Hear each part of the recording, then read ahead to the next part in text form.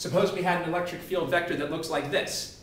Well, notice this electric field vector, it has one component that's parallel to the surface and one component that's perpendicular to the surface because it has both horizontal and vertical components. So which is the component that's parallel to the surface or perpendicular to the surface? So this would be the component of E. Well, is this the component of E that we want to pay attention to or drop? Pay attention. Yeah, we don't want to pay attention to this component of E because this component of E is just moving along the surface. So this is the component of E that we need. Well, how would we find this here?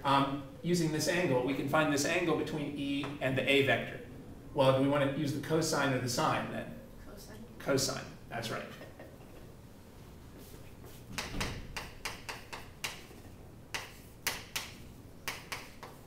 So here we have yet another definition of the electric flux, and this is, I'm sure, something that you've seen in class.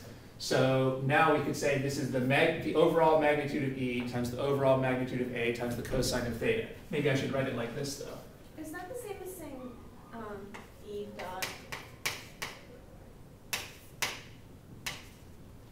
And you're already starting to mention even a fourth way. That's right, so we'll get to that in a second, but there's a fourth way as well.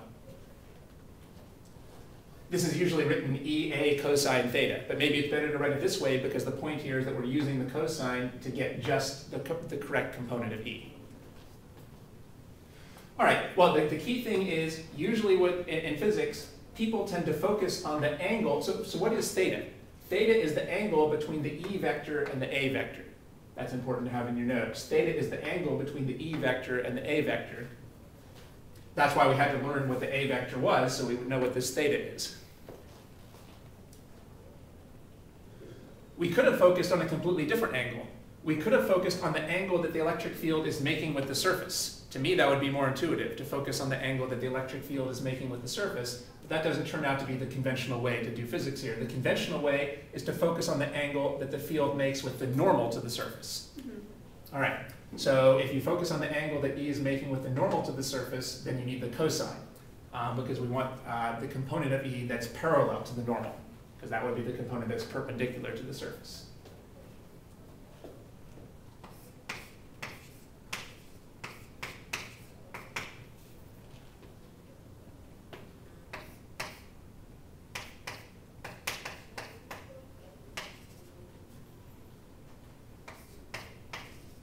So now we can talk about the idea of a dot product.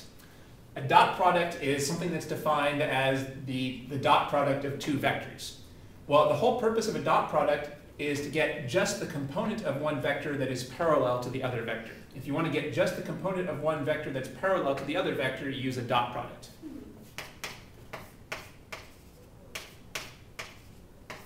And we just kind of proved that the way to get the component of x that is parallel to y is to take the cosine of the angle between x and y. So theta here would be the angle between x and y. We basically just proved here that if you use the cosine of the angle between two vectors, you would just get just the component of x that is parallel to y.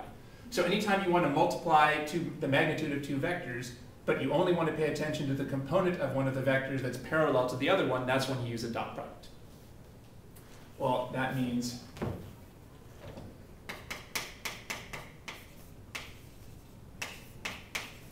that yet a fourth way to write this, as you were mentioning earlier, is as a dot product.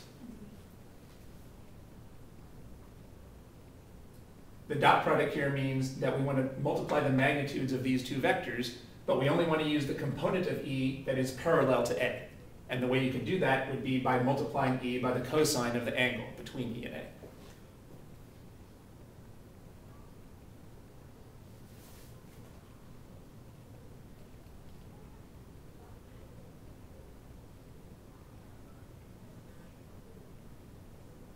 All of this only makes sense if we remember that mathematicians have defined the A vector as a vector that is normal to the surface, and that has the same, and that whose magnitude is the area of the surface.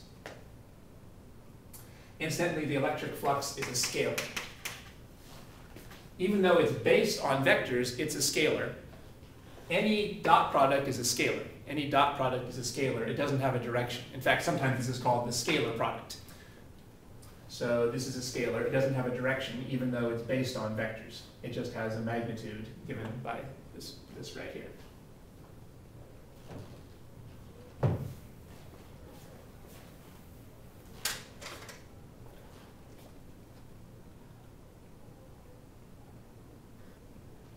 So what could we say about the electric flux? So let's put a...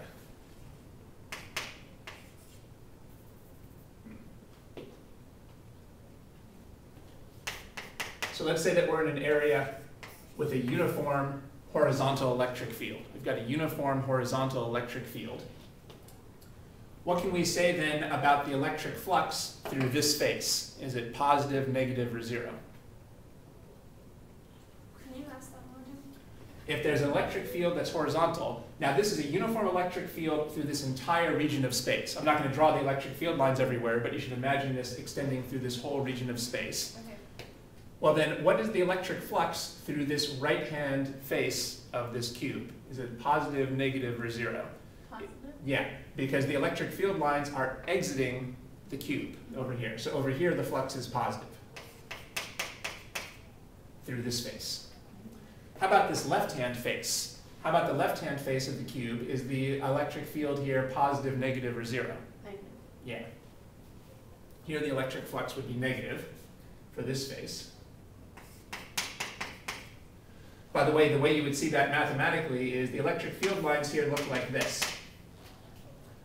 So what's the angle between E and A? 0. That would be if they were parallel. What's the angle between E and A if they're anti-parallel? Oh. What do we call the angle between two vectors that are anti-parallel to each other? 180. Yeah, didn't sound too confident about that, but that's right. Yeah. Well, When two, I was in the process of seeing it, but yeah. Yeah. That's when two vectors are parallel, the angle is 0. But when two vectors are anti-parallel, the angle is 180. Yeah. So here, theta would be 180. Well, what's the cosine of 180? Do you remember what that is? Cosine of 180? 1. Negative 1. Negative 1. And that's how mathematically you can see that this flux is negative.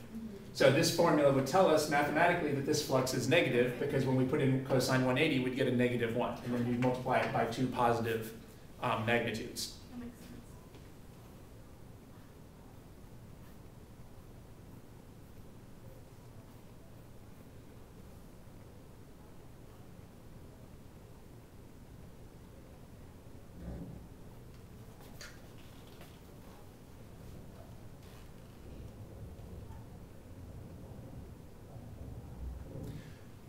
Oh, I'm going to erase this electric field line because this is not consistent with my new example. I've said now that the electric field lines are all horizontal, so let's get rid of this.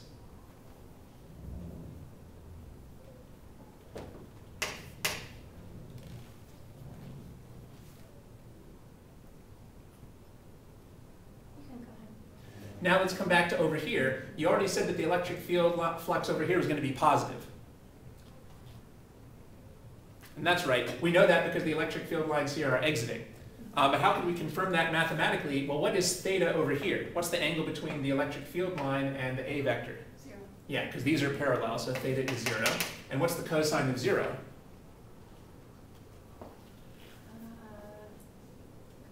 Zero is 1. Positive 1. Well, then now we confirm that here we have a positive flux. Here the cosine of 0 is positive 1, in contrast to over here where the cosine of 180 is negative 1.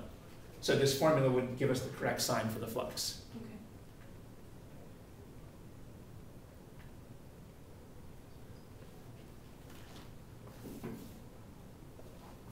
I don't want to emphasize that too much though, because there was a much easier way to get the sign of the flux, just using our common sense. Yeah. We can see here that the electric field is exiting the cube, so the flux should be positive, and we can see here that the electric field is entering the cube, so it should be negative.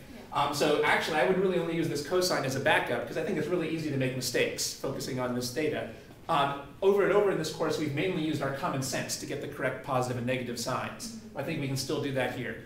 When an electric field is exiting a surface, that is considered positive flux. And when it's entering the surface, that's considered negative flux. And this should just be used as a backup to confirm what we already knew.